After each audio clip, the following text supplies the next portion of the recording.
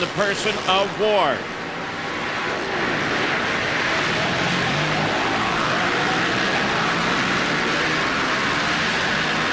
And then take a look at this lineup back here. The number Drew leads that group. A motocross racer, a guy with tons of dirt skill, been adapting very well to supermoto. Teammates with Carey Hart now. And Kurt Nicole follows him, and Kurt has been having a ton of trouble with the dirt section. The rhythm section, very tough for many riders here. We talked about it. It's 288 feet long. There's multiple ways through it. Some of the riders decided, hey, you got to get over more obstacles to be fast, and that started taking people out right away. And starting with Drew there in the front on 73, that is what, maybe a 9th-place battle for 5th. Definitely one rider to point out that was in that mix. And speaking of Carey Hart, there you see him on the number 46 machine. On the back of his pants, Mr. Pink.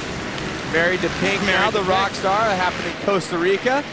And so that's the rider I wanted to point out there, the 22 and then the 2. 2 riders who medaled last year, the silver for Jeremy McGrath, the bronze for Chad Reed.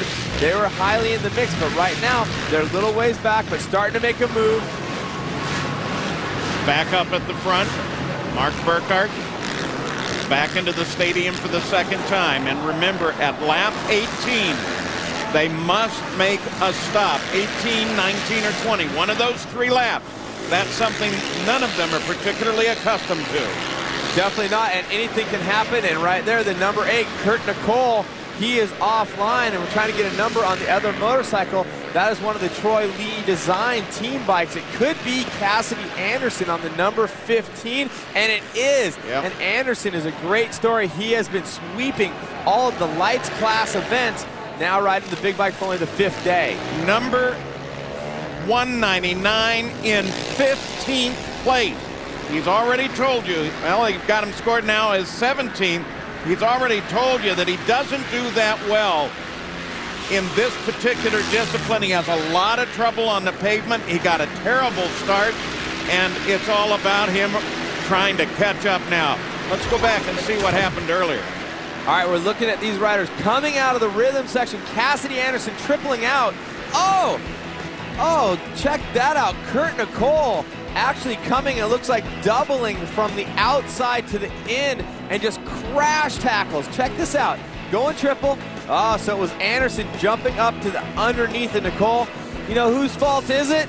2 riders, 2 different sections. If I was Cassidy, I wouldn't want to get Kurt upset at me. He looks like he's pretty tough when you check him out. But unfortunately for both riders, going down big, and that will be a problem. And I think that will continue, Paul, to be a story here today.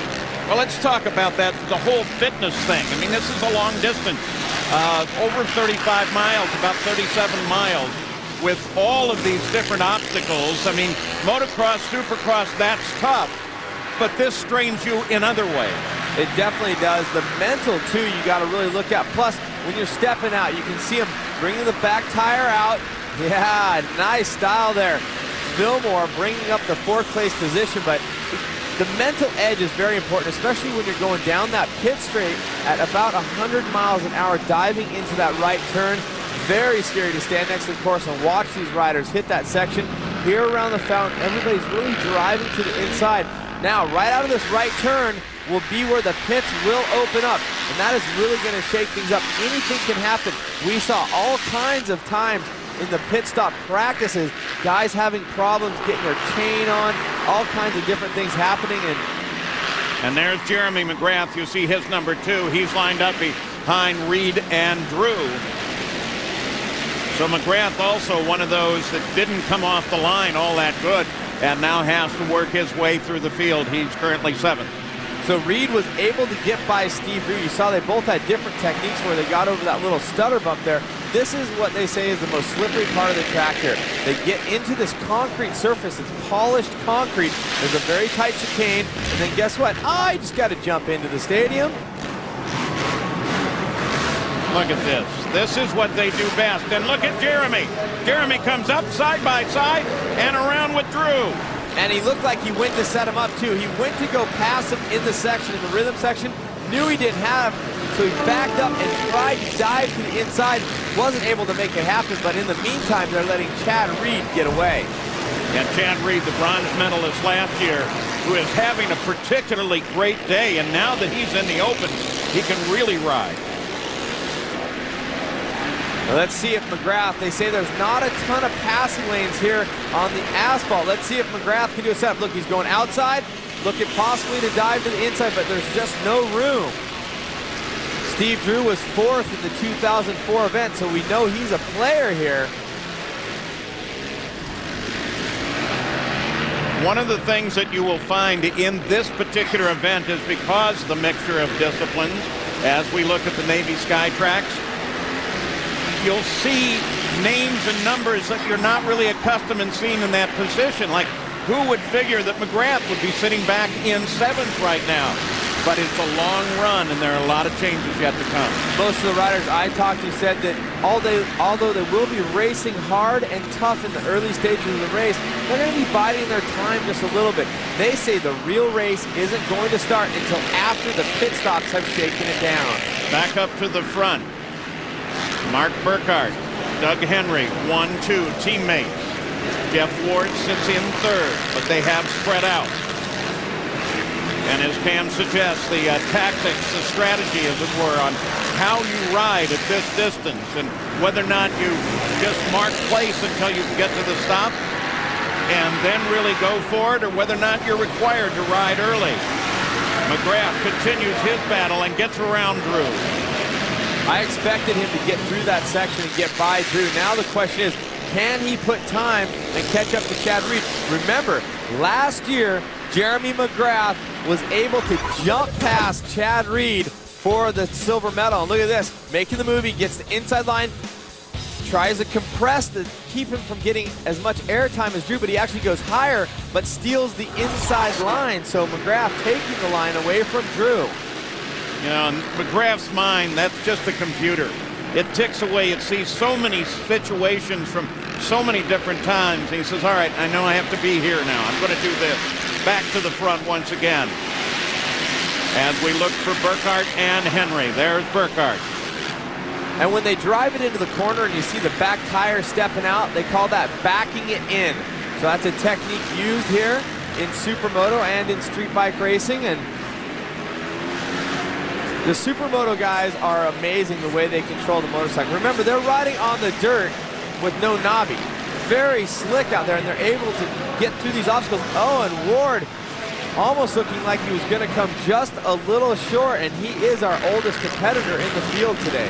Well, and you saw the interval from the leader, Burkhardt, back to the 2nd place, Doug Henry, and then Jeff Ward. Take a look at the variance in lines that you're seeing here. Now, in Jeff Ward, I mean, he's raced everything from the Indy 500, motocross, supercross, and he approaches just a little bit different. See how he sweeps in compared to Henry?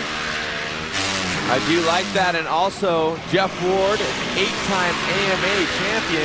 He's earned one in the Supermoto ranks, so 7 in motocross and supercross. And Chad Reed is not all that far back there based on the fact we're going to have pit stops and anything can happen, just a little slip up. And remember, they're going to be changing rear tires but not front tires. So if you're driving too hard on that front tire, you could burn up the sides of that tire.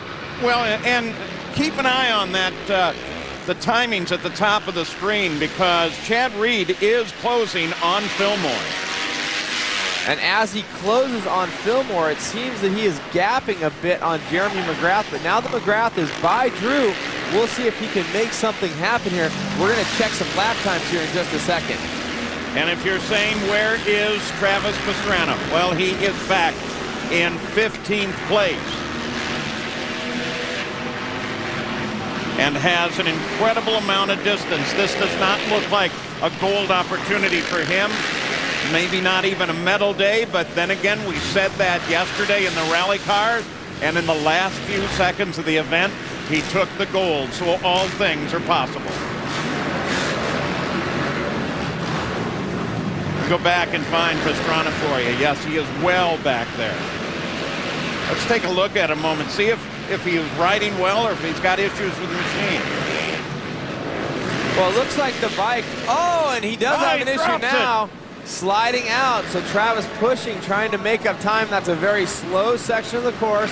A very slow get off for Pastrana. He has remounted, trying to take a look. It doesn't look like anything's bent up on the bars or anything, so maybe just a slide out for Travis. Let's take a look at it and see if we can see anything in particular. There's another look at Travis Pastrana. He had his problems coming into the corner, laid it out, got back on the bike and got going, but this has not been the greatest of days. It looked like maybe he caught a little bit of that painted surface there. Started to slide on the paint because that's a little bit more slippery than the asphalt. So it's Burkhardt, Henry, and Ward. 1, 2, 3. And Reed continues to carve his way up the field. X Games 12 will return after this message and a word from our ABC station. And Supermoto getting closer and closer to that pit stop. They're the leaders for you. Burkhardt, Henry, Ward, 1, 2, 3, just like it has been right from the start. And in fact, speaking of the start, big crash right there. Definitely wasn't. Chad Reed did not get a good jump out of the gate, but one guy who did, the 199 coming from the outside. You see everybody else on the brakes, though. Travis thinking he could dive in there a little bit harder, and guess what? There's no knobbies on that bike. Those slicks slid right around. Travis is down, and that is a problem. You can see from on board. Oh, and multiple riders going.